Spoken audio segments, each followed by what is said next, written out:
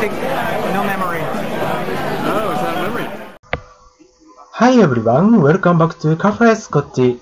So as I promised you, I'm back here for my blog channel, so please enjoy it. I'm really excited and good to be back.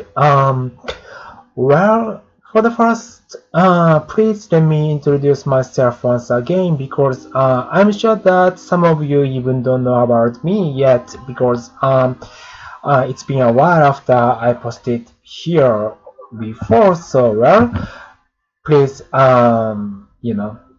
enjoy it still. Well, first, I'm originally from outside of the United States, and second, I count New York City as my second hometown, as I've been there for 3 times by now, and I've been to the United States 5 times by now. And well, long story for short, people in New York and my friends there, they accepted who I was, who I am, and I could be myself 100%. So it means I could be, I could feel really comfortable 100%, and it was really easy to be myself. So I found myself, and all experiences, including even bad stuff there, made who I am today, and I'm really thankful for that. And I'm even not a rich person or anything like that, so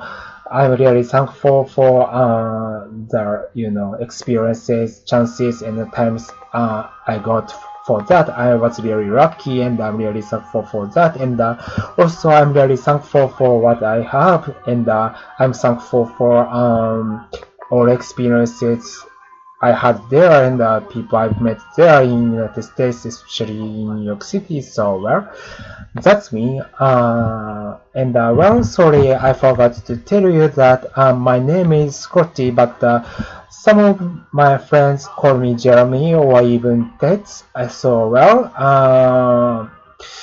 well, let's see. I'd love to go by Scotty, because most of my friends call me Scotty now. So well, that's my name. So well, that's why this blog channel's name is Cafe Scotty.